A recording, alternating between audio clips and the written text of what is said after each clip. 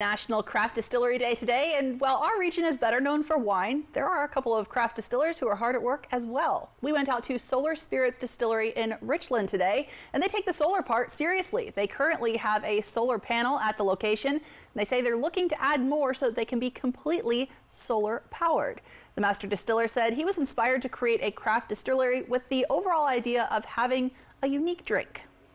It means I have the chance to do something unique and that speaks to the area and that is fun and different, and I get to engage with people in the tasting room and find out how they feel about that unique product, and it's really rewarding in that way.